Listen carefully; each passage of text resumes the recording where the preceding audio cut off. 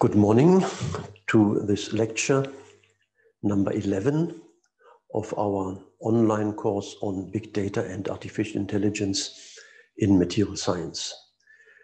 Today we have January 28, 2021, and the topic of my lecture is subgroup discovery. The plan of the presentation follows very much the same structure as we had it in most of the other lectures during the last 2 or 3 months. And that means we have 2 parts. We start with part 1, an introduction to subgroup discovery. And I will discuss here mainly the general concepts.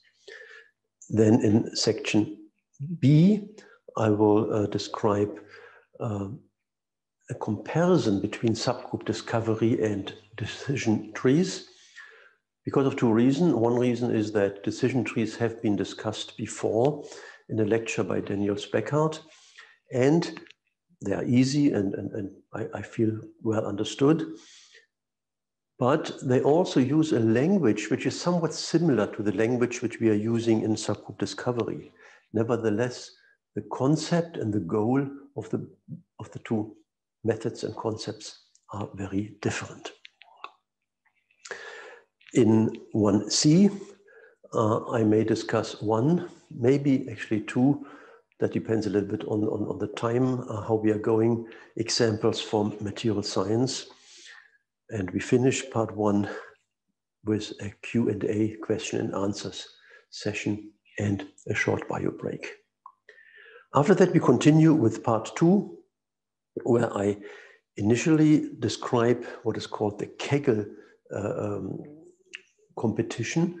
Kaggle is a machine learning platform which has been bought by Google about 2 years ago. It's a very interesting concept, and I feel you may like to learn about that a little bit and maybe also using it at some point. But we have actually used that for looking into transparent semiconductors. So we initiated a competition there, which was very successful. And I'm not only showing it because I feel you may be interested in the concept of Kaggle, but also because the results, the models which have been used there and the data which we had provided for this are used then in section 2B, called the domain of applicability of machine learning models. And again, we finish with a Q&A session. If you have questions, please write them down into the chat. Or in the Q&A sessions, you may also simply unmute your microphone and talk. But whenever you have a question, it may be actually a good idea to just write them down as well. So let me now continue and go to the lifted desk, which I can use for writing.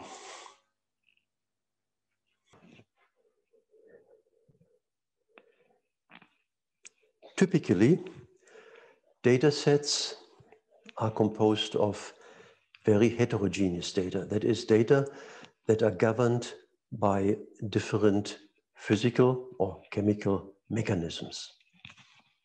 Now, you know that. I mean, there are superconductors which are governed by correlation and electron correlation and maybe electron-phonon interaction. In the classical sense, there is electron conductivity in semiconductors is governed by electrons or holes and the effective masses of the band structure and so on. And magnetism is another phenomenon. There are so many phenomena and so many different mechanisms.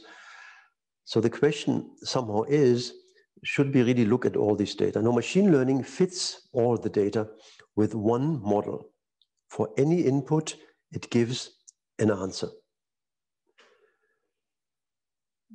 This is somewhat the idea that you would say, okay, machine learning is learning the whole many-body Schrödinger equation and maybe also the statistical mechanics. And then, of course, one model would do that. That would be the Schrödinger equation and statistical mechanics. But in general, I think you don't have enough information to get even close to that.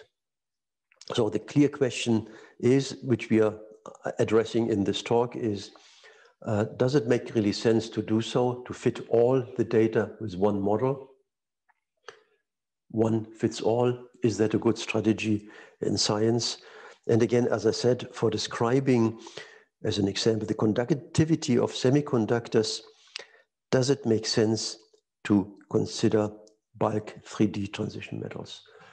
And we would argue, typically, it does not make sense to do so. Now, of course, in many cases, you know the mechanism, and that's why in many cases, you know what materials you should select for a certain property. But looking ahead, you may also say we want to find new mechanisms, and we should be very careful with our prejudice and consider as many possibilities as there are. That is what machine learning does, or that is what global models are doing. So you have, in a simple coordinate system, an x-axis which describes the material. So this is a set of parameters which identify which material and what function we are looking at.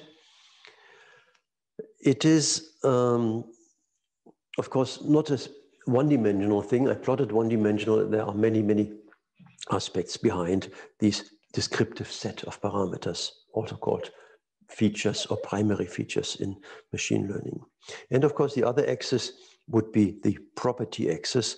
This is what is measured or what is calculated, like, for example, conductivity. And in this coordinate system, we have data points as noted down here. A global fit would look at all the data together, try to fit them with a certain model and or model class, and also including, of course, regularization to make sure that we're not going exactly through the points, but have a good compromise so that the fit and the generalization is in fact fulfilled. This is what we want. We want, in fact, not an ideal exact fit. We want also that if we take some data out and try to predict them, that at least the interpolation is as good as possible. And that is why a global fit or machine learning fit would look like this one. It just gives the best fit through all the data. Now assume, in the spirit of what I've said before, that we have more information, or actually there is more information. Maybe we don't know about it, but assume there is more information, that, for example, some points are red and some points are blue. Then, of course, the yellow model would not really give the right physical description. The physical fit would be the red and the blue lines here. That means local models should be used and hopefully to identify these, that these points are really belonging together. In this case, when we know these are red and blue points, this is obvious. But in fact, we want to use artificial intelligence, or in this case, subgroup discovery, to give us this idea that there is some commonality in these points, even if we don't know that they are red and blue. Can we identify local structures in general? Now, I don't want to sound as if global models are not good. I mean, they are good. I mean, both things are good for their own purpose.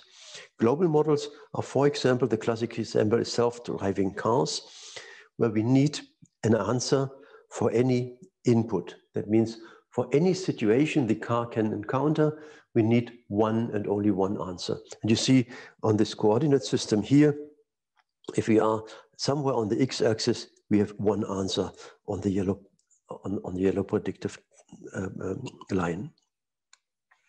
This is not the case if we have local models, right? Because then you see here, for example, for this X, you get this, and you don't really know if it would be a self-driving car, what the car should really do.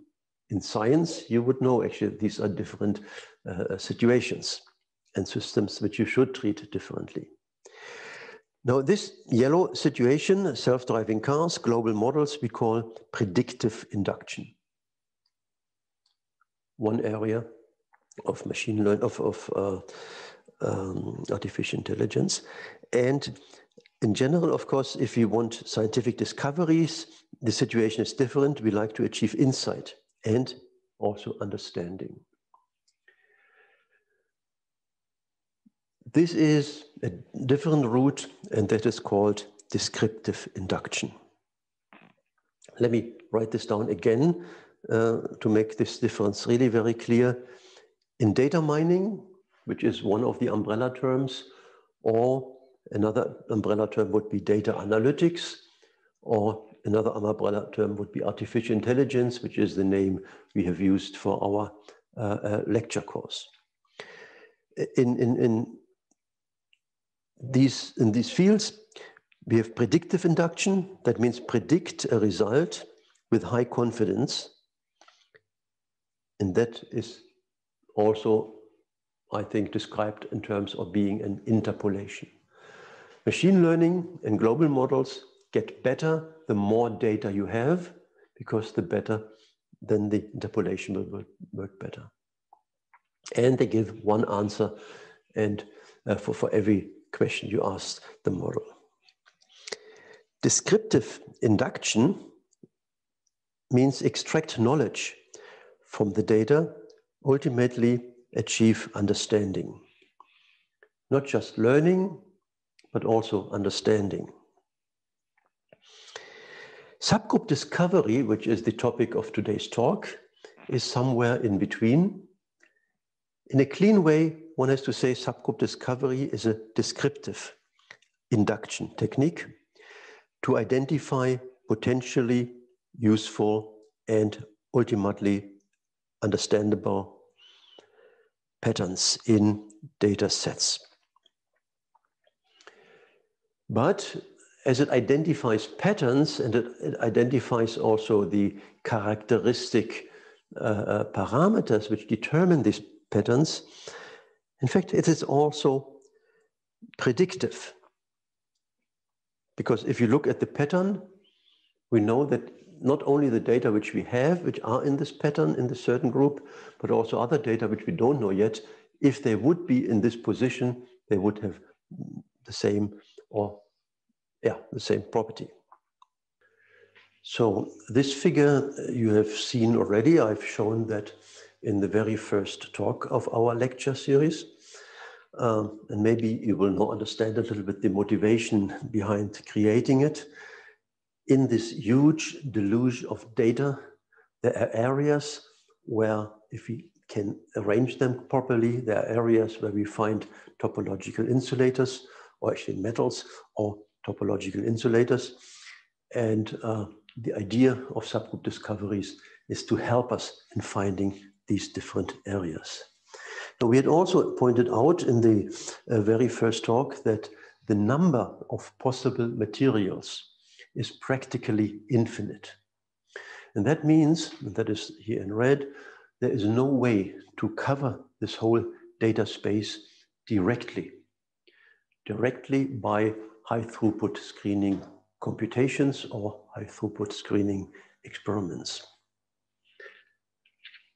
And also machine learning, which is essentially interpolating the experimental or theoretical results, has a high risk in missing what is important. The key issue is that the interesting materials are very few. They are statistically exceptional.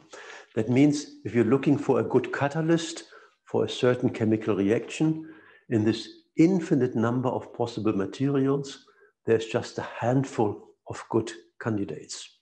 If you're looking for systems which have a very high, say, thermal conductivity and at the same time are also very hard, again, there are very few materials that would classify. So in order to find these materials, we are dealing with what I had called the problem of finding a needle in a haystack. Now let me qualify that example a little bit, because we're not just looking for the needle in a haystack, we are looking for many needles in a haystack. In fact, we're not exactly knowing what we are looking for. We're looking for something valuable in the haystack. It could be needles, it could be coins, it could be nuggets, or what have you. And we're looking for data groups, for groups of materials in this huge amount of hay. We're looking for groups which follow a certain design or physical principle.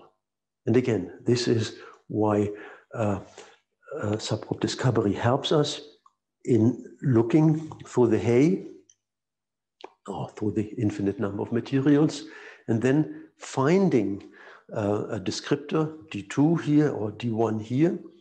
And descriptor means descriptive, physical, meaningful parameters.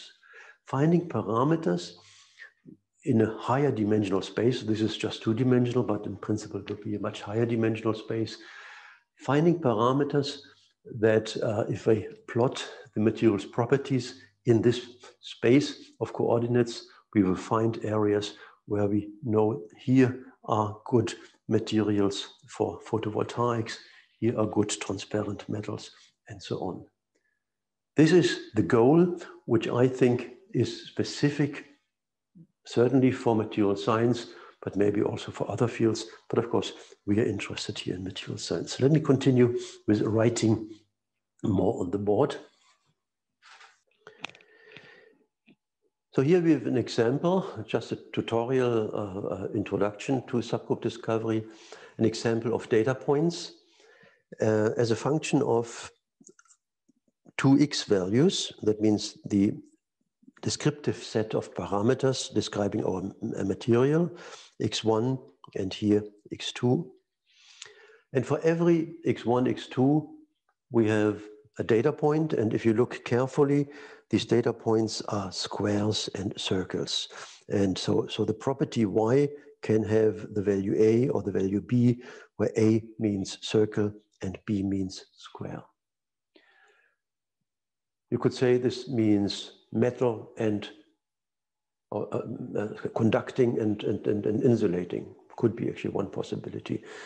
Or it could be two different structures, wurtzite structure or rock salt structure. So these are just a very simple example of having two materials, data set, characteristic parameters, and two properties which every material could have, being either one or the other one. So given a data set, that means a sample. So this is what we call sample. So the points where we have done the measurements or the calculations, these points are sample. They are typically a subgroup, subgroup of the full population, as we never have actually everything measured, but in principle, of course, you could. So giving a data set, and you see here, but there are many white spots and there are different additional materials at these white spots. Given a data set, how can we, in fact, work with this?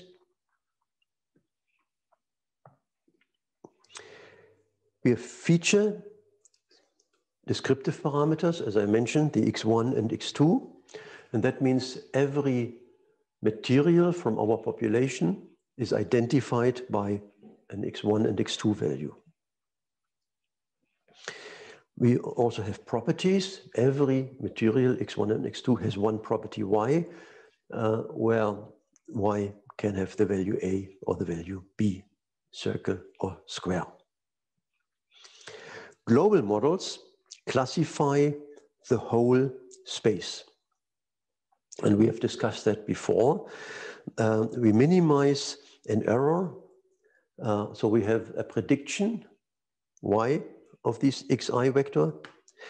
I is not actually every point, and x hat, and regularization. This should be minimized. And one example in doing this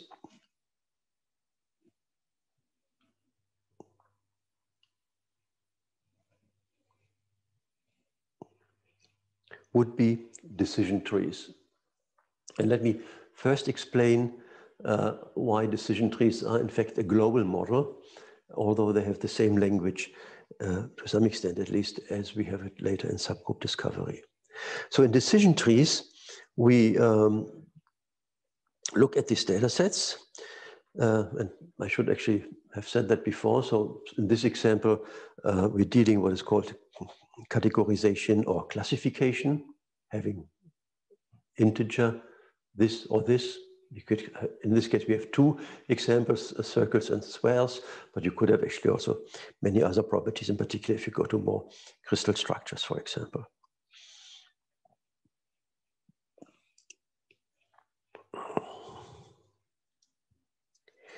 So we have data, and if you look carefully, if you want, but you can also just believe me, these are 975 data points, and from these 975 data points, 474 are circles, and 501 are squares.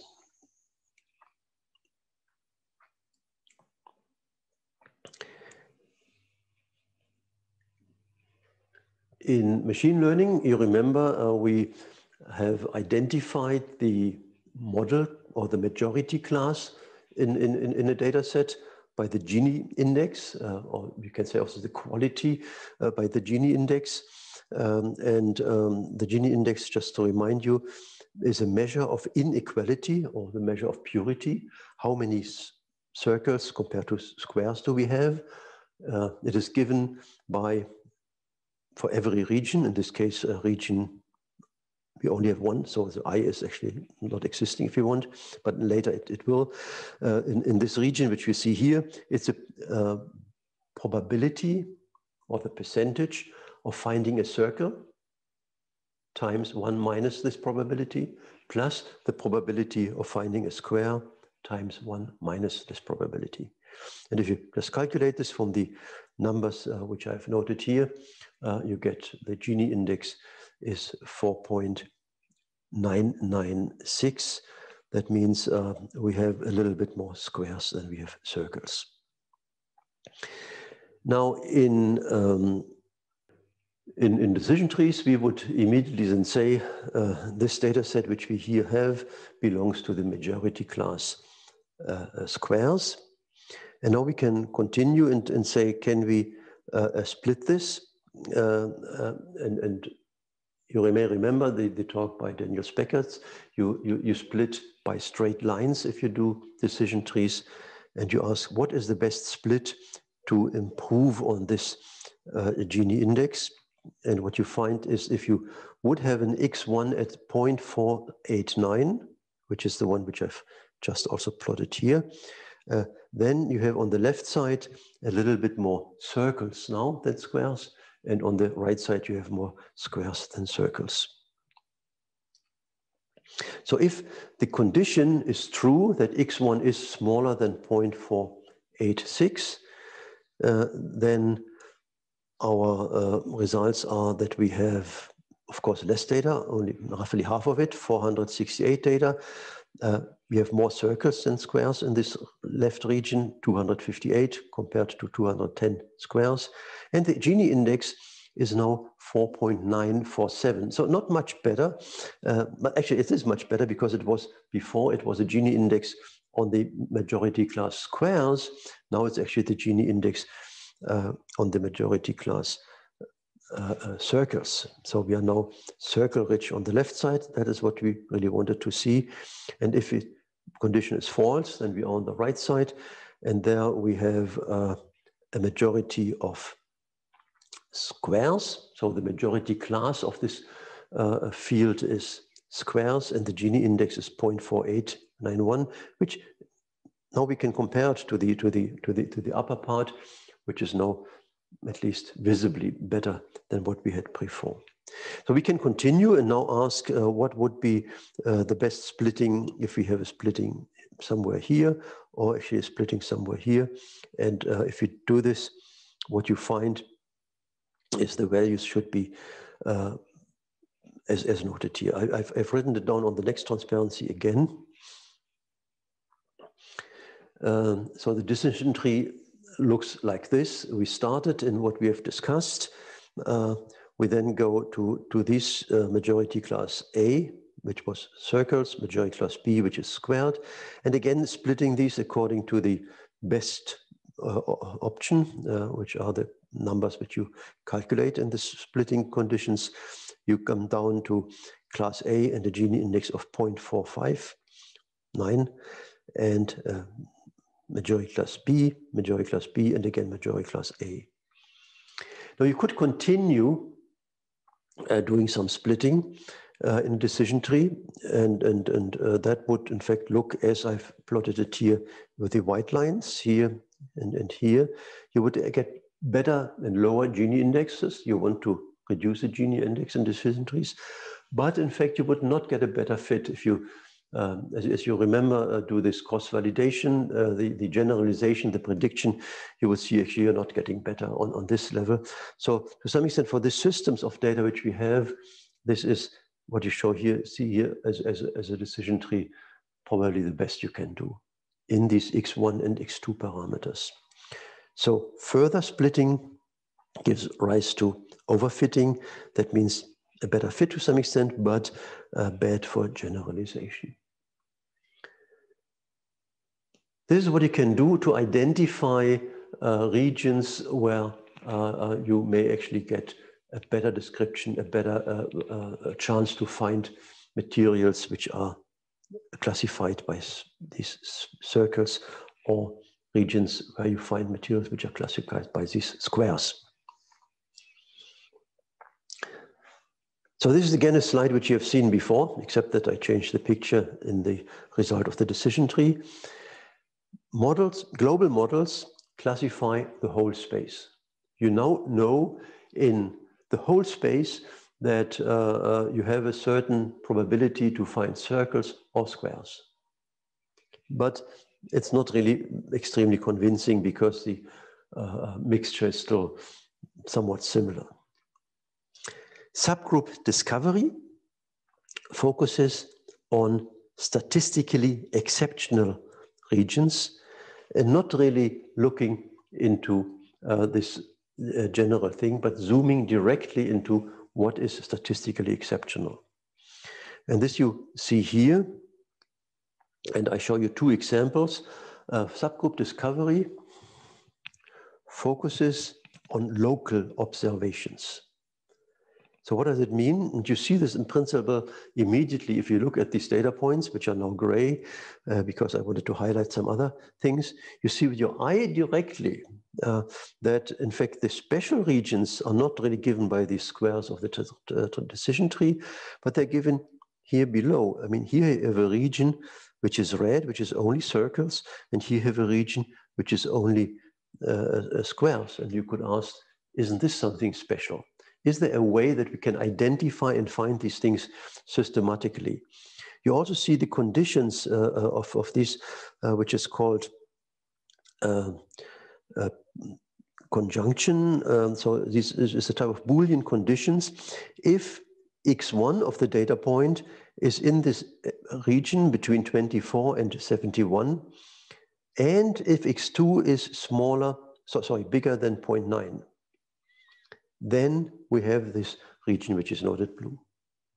Or if, this is the other situation, x1 of the data point is an element of this range, 0.26 to 0.7, and x2 is smaller than 0.1, then we have the red region. Now with your eye, in this tutorial example, you see it immediately, in particular if I put these things in red and blue. The purpose of subgroup discovery is to find these things automatically in complex data sets. So as we said before, our language is, we have a sample. These are our data points, which are part of a full bigger population. We have a target value, which in our case here is A and B. So in this case, we don't have a C and so on, but we have target values, either A or either B. And we have features, which are these data sets which describe our material. And the feature identifies really the data points. Each member of the population is identified by an x1 and x2. And we now construct propositions which are due to Boolean conditions, propositions which are Boolean conditions, which are, and at the end we want a combination of different propositions giving us, identifying for us the subgroups. So what we are doing is we also have to optimize, similar as in the spirit, at least as we do it in decision trees. We have to optimize a function. Q is our desired subgroup, where we say this should be a product of the coverage. Coverage means somewhat the number of elements in this subgroup and the effect which we are interested in. I come to this in a second. So Q is also called extension, is the subgroup which is the elements of our sample where the selection language, the conjunction, is true. And we have the coverage, that is the number of elements in Q divided by the number of elements of our sample. And the reason why we have this is that we want special groups of data. We don't want individual data. So in principle, if you really don't have, also the request that you want to have it under these other conditions as big as possible, you would also find, in fact, too many isolated points, and that wouldn't really help very much. And as an effect, we use here, you could also use other things. We use here what is called the information gain, which is the entropy of our sample minus the entropy of our subgroup divided, just for normalization, the entropy of our subgroup. Sorry, of our sample, sorry. S is the sample and Q is our subgroup. So this is the effect which we want to optimize, that this information gain is best, where these H quantities are what is called the entropy. I think I have this on the next slide again. Actually, I have it on the next +1 slide again. I show you this in a moment. So if you do this the way I've just described it, you would in fact find several of these subgroups. Let me just go back again. You find, in fact, with these conditions, you will find this subgroup, which we have here in blue and red. And you find with the same condition also other subgroups, but which are not as clean, as pure as this one. These ones. You also find this subgroup, where you see you have basically a square, where for clearly the majority is squares, but you have some circles as well. And here are again these Boolean conditions on the x and x1 and x2 values. And you have a range here, which is also largely squares, but has also some circles. So you find subgroups which are 100% clear, maybe, but typically you find subgroups which are maybe only 80 or 90% clear or clean, and certainly a significant difference to what we had before. Now, I already said, actually, we have here the information gain which we're using, which is, again, very similar to what we are doing in decision trees. The information gain of a data set of a subgroup, or in decision trees, you would call this of a node. That means in the subgroup, in fact, we call it entropy. In the node, we call it the Gini index. They are similar, but actually also different. Entropy in information theory is analogous to entropy in thermodynamics, where it signifies in simple ways the degree of disorder. And you could say you want to minimize the negative entropy, or you maximize the entropy. In decision trees, we usually use as information gain splitting things by the data sets by straight lines and minimizing the so-called Gini index.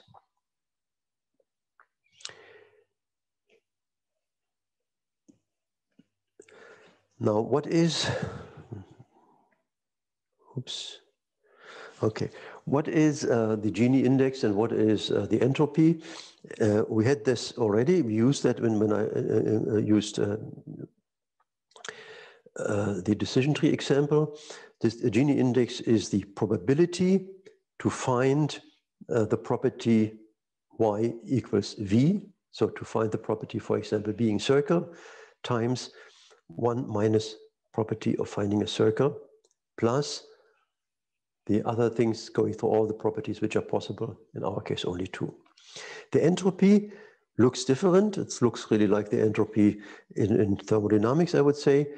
It's a sum, again, the probability or the percentage to find a data point which has a value y equals nu. We go to all possibilities nu, and the logarithm of the same probability. I've written down here the logarithm too, but in fact, one also uses other logarithms. It doesn't really matter at the end if you use the natural or the base 10 logarithms. The entropy, as noted down here, is called also the Shannon entropy. And in this figure, I've shown you how these entropies look like, or the Gini index look like. So this is the probability, the percentage to find a circle, the percentage to find a square. The Gini index goes, if it's a pure material, from 0, this would be 50% mixing, to pure material, so only circles here, only squares here. And the entropy is somewhat similar. It goes, it just has a different height. If it's logarithm 2, it goes to the value of 1. As the number doesn't really matter, I would say it's a matter of taste, whatever you prefer. In subgroup discovery, using the entropy as using the Shannon entropy, or in fact related quantities to the Shannon entropy, are very usual. So again, P is the probability or the percentage to find the property nu in a certain subgroup of a node. If a subgroup or a node has only one class of data, that is only circle, then it's called pure, and then entropy and Gini index have the same value, namely 0. Otherwise, they just have different values. So again, the difference between subgroup discovery and decision trees is on the left side, our decision tree example, where we classify and or separate the whole space, and we can say for every region how much is it on the rich side of circles or the rich side of squares. For subgroup discovery, we immediately focus on something which is very special, on very local regions. And we can only say these are local regions, which are in this case having a certain information gain entropy. Here clearly circle rich, and here clearly square rich. But we don't really argue about anything else. And in fact, we will get many subgroups, which we then have to analyze and look in what is scientifically interesting. This was subgroup discovery if we would use the classification topic, being sphere or circle. Let me now go to an example where we have, in fact, really a continuous property. So again, our material property is called y, and our descriptors are called x. In this case, we have now a y-axis. So now this is the property, and this is the x-axis. And we have x1 going from 0 to 1, and then we have a lot of data points. If you just look at these data points, and you would not really distinguish that they are, if you remember, if you look closely, circles and squares, you could do a fit of all the data points, and the fit which you see here is done by Gaussian progression. You would get a fit of this full black curve with some variance which is given by the dashed curves. A reasonable fit, some people may say, actually I would say it's not really very good, but this is a fit which you get, a global model fitted to the entire data set, maybe however difficult to interpret. And it may well hide or incorrectly describe the actuating physical mechanism. I mean, this curve here has several hundred parameters, and so identifying what is really the reason behind this curve may be nearly impossible.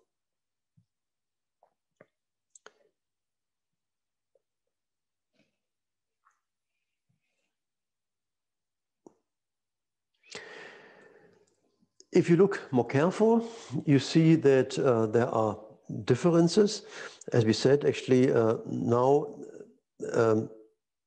the parameters, the materials parameters have another coordinate, x2, which in this case can be A or B, or that means circles or squares. So now this is part of the materials data set, not of the property as it was before in the other example. The property is now the y-axis. So we have two features. We have the, oops, what is this? We have actually an x1 and we have an x2 value of all the data.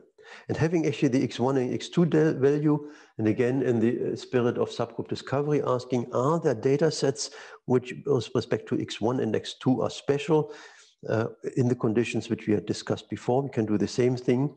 We will find, yes, there is a region. If x1 is bigger than 0.8 in this, then we are here, and we can predict, in fact, for these data points, we can now do a special separate extra fit to make a description what the y value should be. So we identify groups. We know that these are groups, and we can now use also other methods to get a prediction for these data sets in the subgroup. Subgroups are statistically exceptional, as you see it here and as you've seen it in the previous example. Now, everything lives and dies with respect to what our parameters are, which we should use for optimization. You can also say what should we use for characterizing our material. The descriptive set of parameters is really the main issue because we are optimizing with respect to these quantities.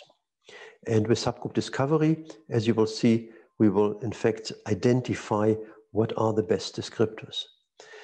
So the decision about descriptive parameters or features, or in machine learning you call this the representation, is really critical for the success.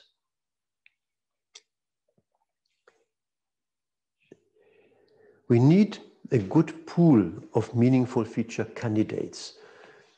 This is where the science is, identifying what are the basic parameters describing the materials, which are in fact describing the materials in a way that they also relate to the property for which we are interested in.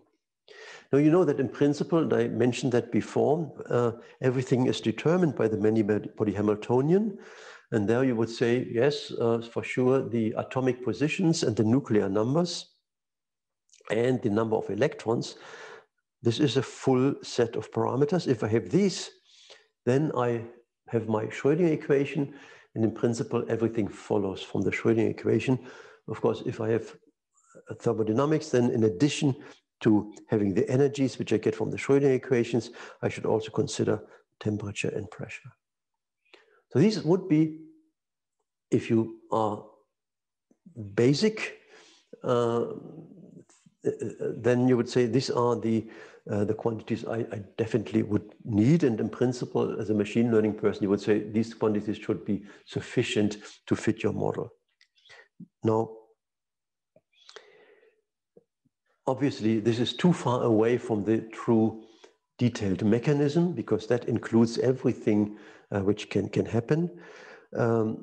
If we have a special focus, say we want to study superconductivity or we want to study electrical conductivity or heat transport, then we should use for sure parameters which are related to the atomic positions and the nuclear numbers. They should be, of course, also easy to calculate because you want a coordinate system at the end which you can create easily. But they should be closer to the mechanism. Now we don't know the mechanism, so we have to be as general as possible. We should offer more than maybe what is necessary. But these should be atomic ionization potentials, for example, the spread of the atomic wave functions. So giving more information about the atom than just the nuclear number, giving the nature of the orbitals, because we know that the orbitals at the end form the bonds. This type of information we should provide, and then the subgroup discovery mechanism or technique should tell us what is in fact really relevant.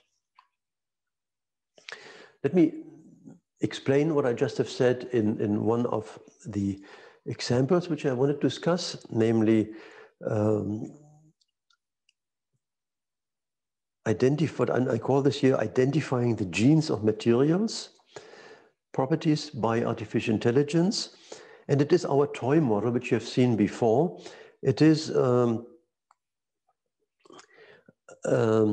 example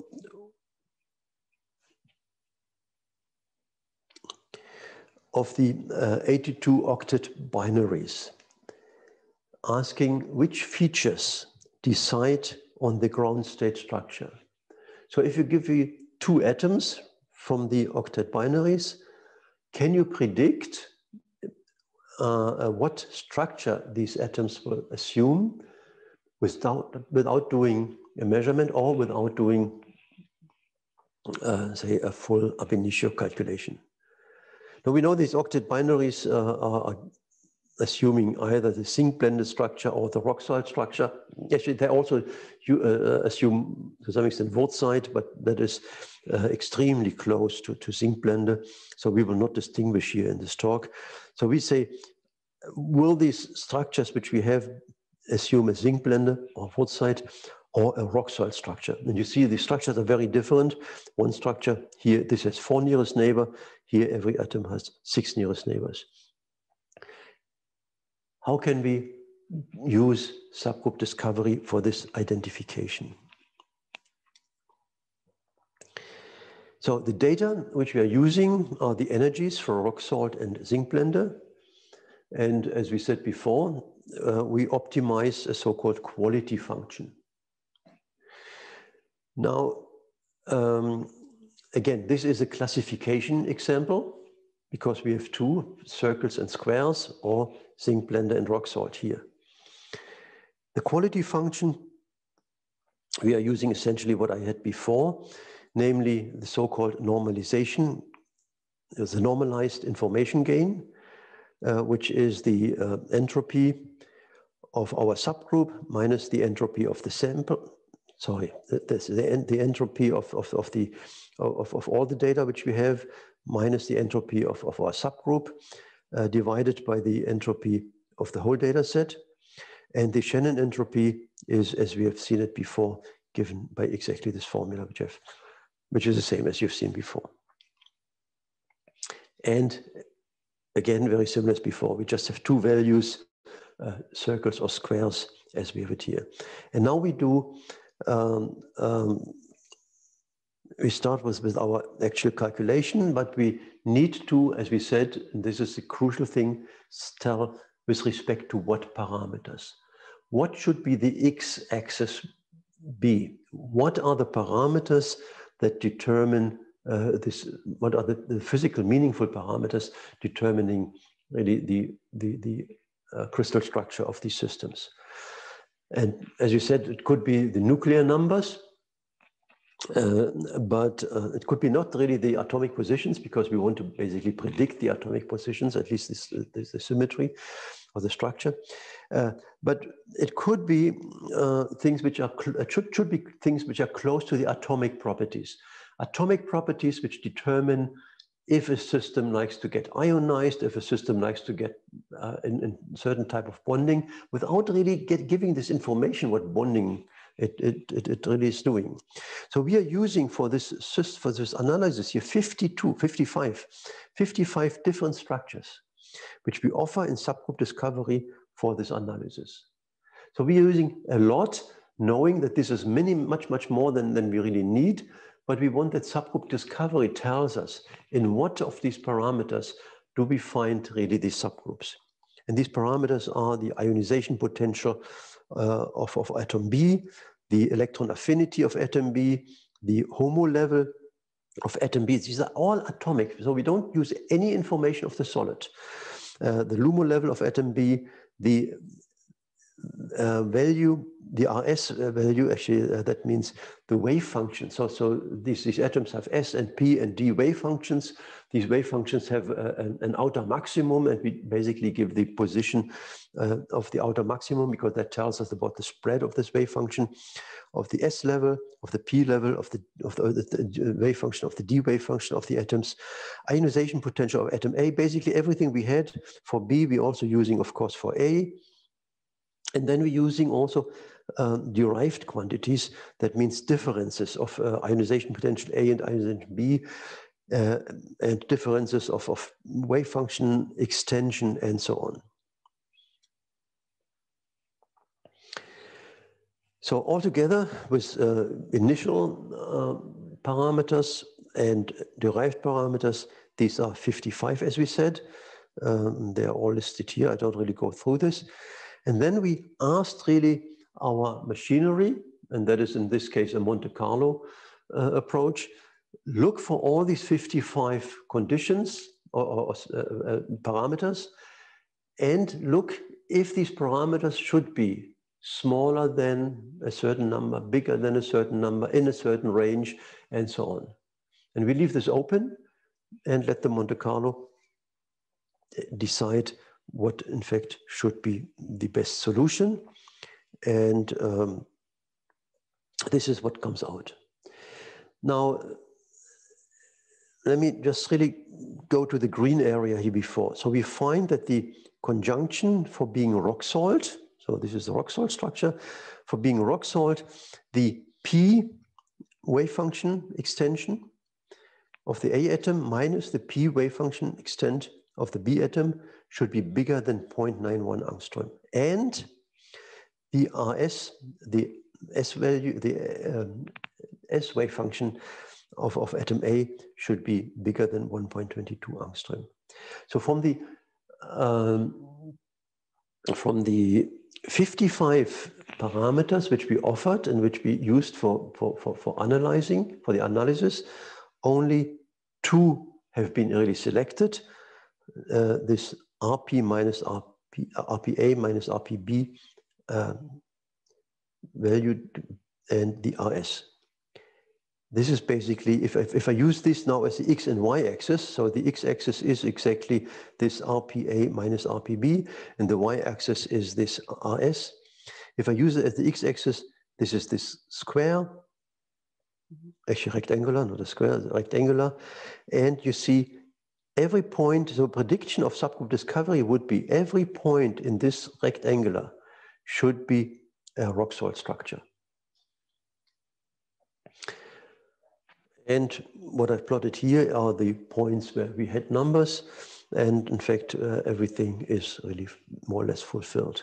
And similar for the zinc blende structure, we find that the same quantity should be smaller than 1.16 or smaller than 1.27, and this is this rectangular. Which are 2 rectangulars with a slight overlap. That doesn't really matter. In fact, in this case, there's no data point there. And if you look at these squares, at these rectangulars, you see there are only circles here, and there are only squares here. And that means both predictions are 100% pure. And that, of course, means the entropy is 0. So this is the best you could actually achieve. But you also see that there are 3 points which have not been really caught. I mean, we're optimizing in these parameters, and we then select, in this case, the 100% pure situations. We have 2 points here, magnesium telluride, silver iodide, and copper fluoride, which have been not classified, but one should say that these materials have an energy difference between rock salt and zinc blende, which is very close to 0. It's less than 0.01 electron volt. So this would be actually my example, which I wanted to describe. And I have another example, but because of time, I think I would like really to skip this. And there will be a similar example later by Lukas Fopper in his talk. So I think we can skip this. This is a quantum chemistry example for catalysis. Now, actually, I have to go through this.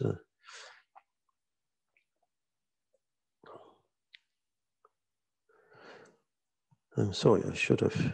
Okay. So let me actually summarize my lecture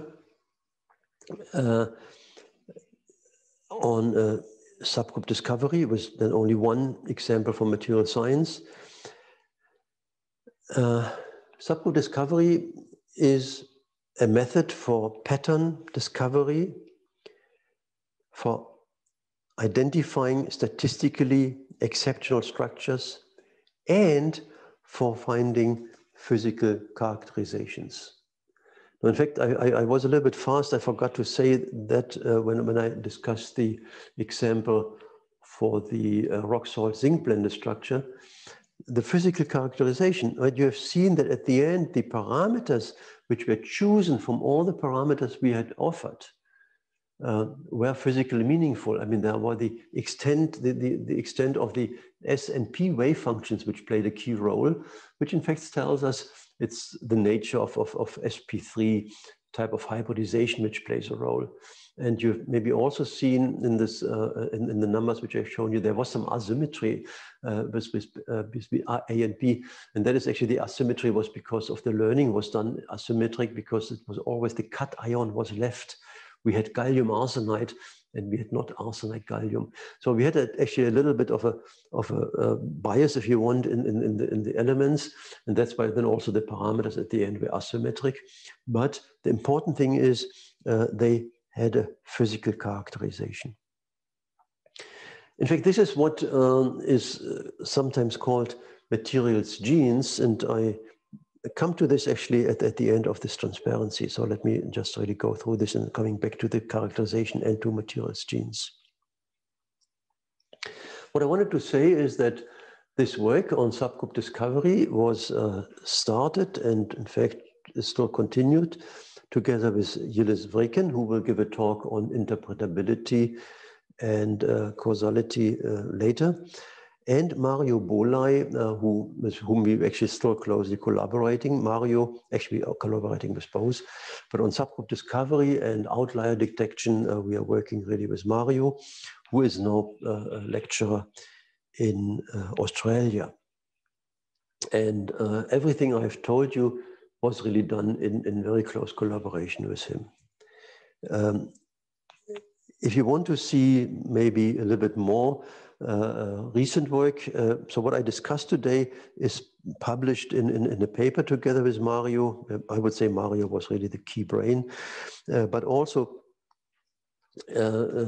some additional interesting material on what is just discussed has been submitted by him just last week in this second publication, which I list here.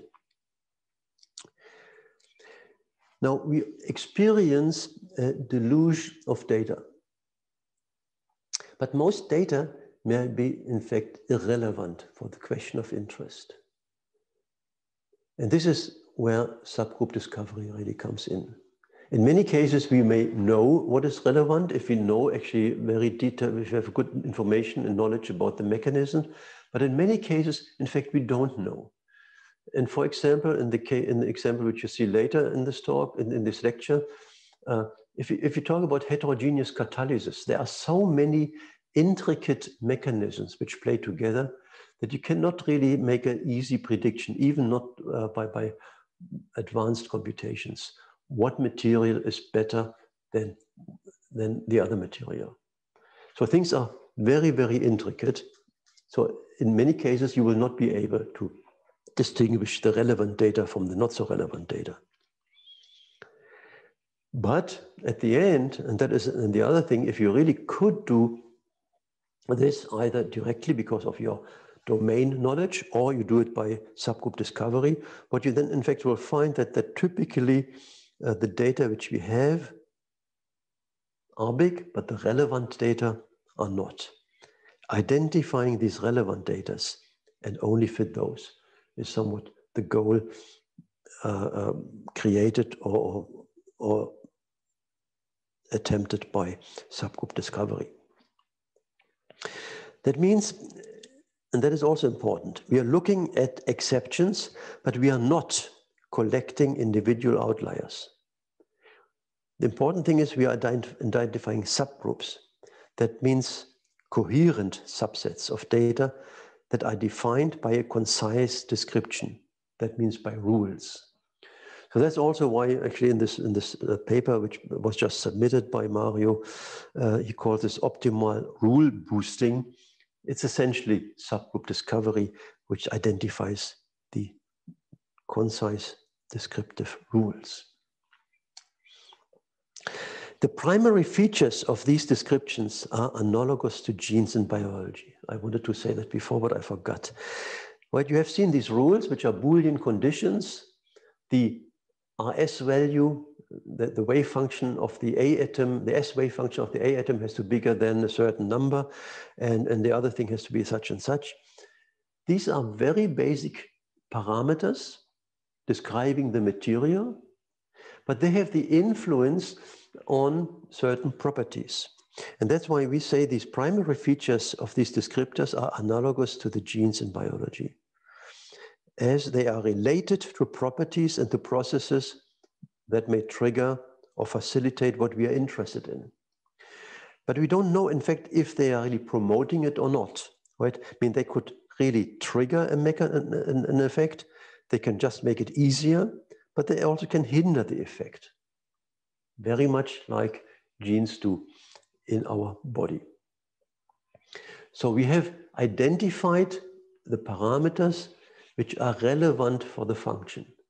We haven't identified the exact relationship, because the exact relationship is given, in fact, by the many-body Hamiltonian in statistical mechanics, but we have identified what triggers or facilitates or hinders the effect.